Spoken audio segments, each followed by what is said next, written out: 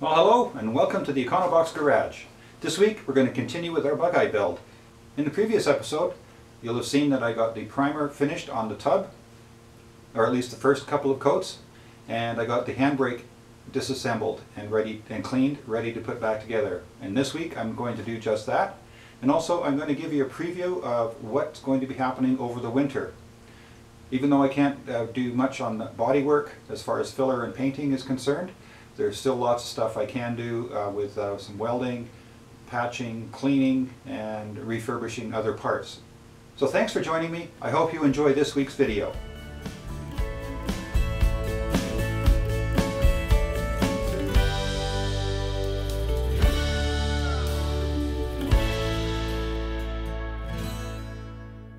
Well, here we have the parking brake assembly all cleaned up. Got a coat of paint on the main bracket. So now I'm just going to put everything back together and get it ready to reinstall in the car.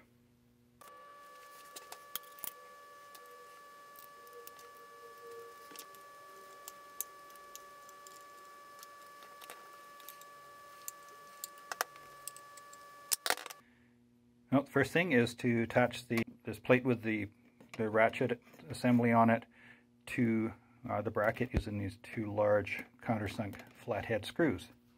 Next step is to put the lever itself in, and so let's get that done.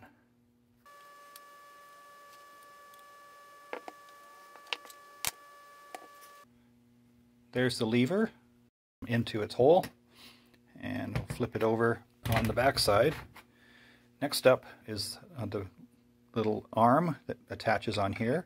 Now the important thing with this, of course, is to get it on so that when you pull up on the lever, this piece goes that way, so it pulls on the cable.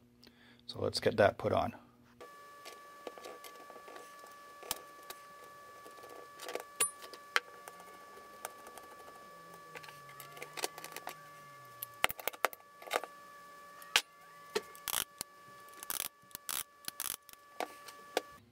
Okay, so there we have the actuator arm bolted down. And one thing I did do, I forgot to mention, is I put some high temp grease on the shaft of the lever before I put it in there. And I just used some ultra slick brake lube for that. Before I reinstall the cable itself onto the arm, you'll notice that there are two different threaded sections in the cable.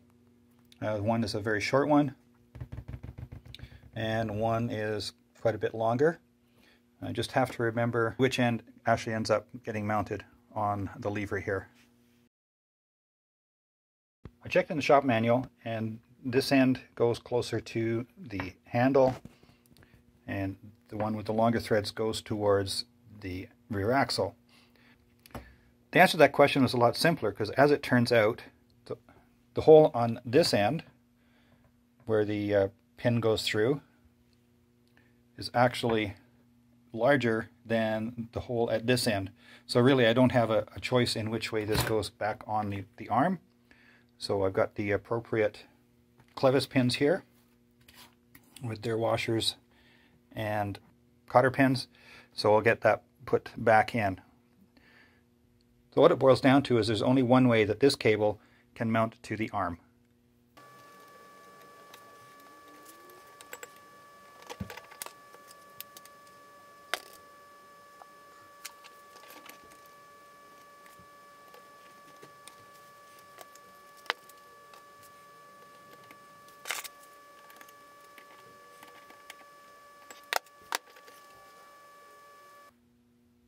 So now that we have the cable reattached to the actuator arm, I'm just going to slip the clevis pin in the other end temporarily, because it's not going to get hooked up yet, and that is ready to go back in the car. And there we have the handbrake reinstalled in the car. I cleaned up the bolts for it. That operates smoothly, and this is just a little awkward to get to for this one. Can't get a ratchet on it or a socket on it, so you've got to use a wrench. But other than that, looks good in there. So on to the next project.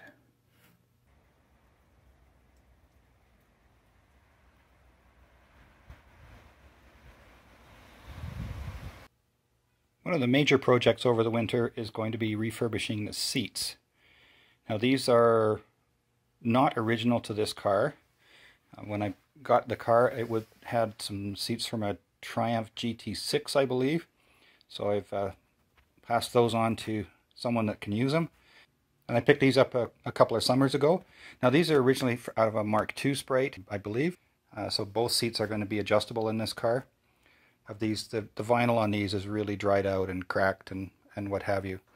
So I'm just going to pop off the cushion so I can get a look at the seat bases themselves. So this is the first seat here, and the frame itself looks to be in really good shape. I just need some cleaning up and get rid of the rust. Then I'll obviously have to take off the back as well. Flip this over. And the tracks themselves seem to be in really good shape, and I have new tracks, that the part that bolts to the floor itself. I have new ones of those. So both seats will be adjustable. Not that that's a big deal, but this seat is, the frame itself is in really good shape, other than the rust. Now for the seat pan, we've got some rust in the back half here, but that's not going to be too difficult to recreate. And I'll get a better idea of the overall condition of the seat itself once I get the cover off. Okay, for seat number 2, the base itself appears to be in good shape. A little rustier around here, but that's something I can work with lots of places on how to get rid of rust. So I should be able to free these up. I'm hoping I can, because these are actually riveted to the seat frame, not bolted. And for the seat pan itself, still some what appears to be mostly surface rust. So I think this one will clean up quite a bit easier than seat number 1. On seat number 2, the carpeted section of the seat back has gone and exposed the frame, and it appears, from what I can see anyway, to be really solid. And again, we'll get a closer look at that when we get the cover off. Well, another of the things I'm going to be working on over this winter is recreating all the interior panels. I'm fortunate that I have all the original ones here, or close to original, so I can use those as templates to recreate new ones and then get those recovered. I'm also very thankful that I have the actual door pockets for both doors in very good shape, and just need recovering, and I just need to recreate the raised bit around the side here. I also have template for the panels that go inside the boot behind the wheel arch. So these two panels here are for the outside edges of the footwells. This is for along the sill for this side the seat. There's one for each side, one there, one there. This one goes at the front of the transmission tunnel, and these two go on the sides of the transmission tunnel in the footwell. And then these two odd-shaped ones go either side, just behind the seats. Those little notches go around the pockets for the top bow. And then, of course, I've got the door pockets. Another project I'm going to be working on is I've got to weld up this spot in the wheel arch of the bonnet. Now, I had started on this, but my welding skills weren't where they should be, and also I hadn't realized I'd ran out of gas when I started this. So I'm going to revisit this over the winter and get that repaired, and then look for any other repairs I have to do while I'm working on that. So that's, again, another winter project. And then we'll also have a look at the doors. One of the things I will be doing as well is I'll be running the brake line and the fuel line on the underside of the car. Well, that wraps up another episode in our Bugeye Build.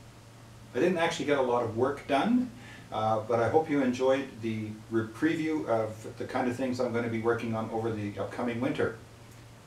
I appreciate your suggestions and questions, so please be sure to leave those in the comments section below. If you enjoyed the video, please share it with your friends. Hit the like button, hit the subscribe button, and don't forget the little bell icon so you'll get notified when the next videos come out. If you'd like to contact me directly, the easiest way to do so would be through Instagram Direct.